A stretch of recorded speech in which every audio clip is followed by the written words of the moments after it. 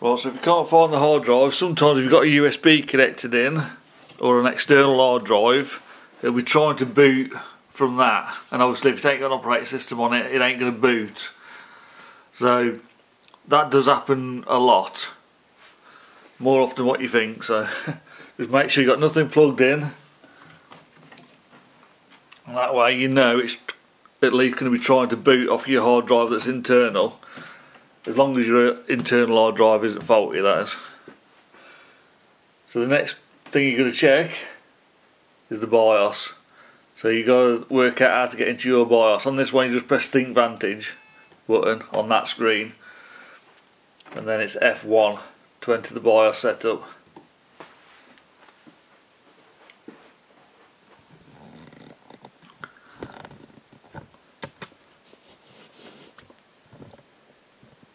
So on this you're going to check first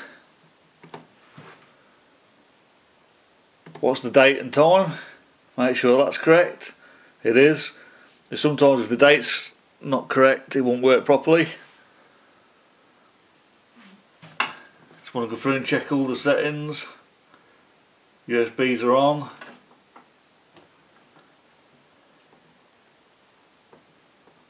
Serial ATA, AHCI, you might want to swap over on them as well, just to check. You got compatibility in AHCI. It's always worth a test. Obviously switch from one to the other and try and reboot. Then you've got security. Just going to go through and check them all. That's the UEFI, that's a booting program, so that's nothing to do with it though, it's just for reflashing it. Input and output ports. So Ultra Bay enabled, eSATA port enabled. So go through them and make sure they are enabled. So it is. Then you got startup.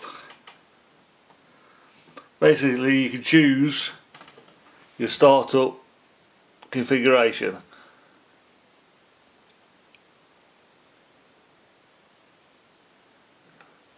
So just go through them all and check them all. Network boot, I'm not on a network, so it's going to try that one first.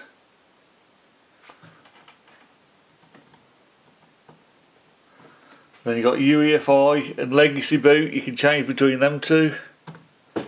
So try them, but I've got it set to both, so it'll choose itself. It's going to try legacy first, you could switch that around and try that. You could try it off quick and on diagnostics mode. And then you've got your boot order, lock, disable, which is a good thing.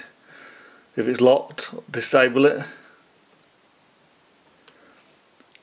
So that's it really. Usually it's either set to UEFI or legacy, and your hard drive set up for a different one, so usually you just end up swapping them around and it works.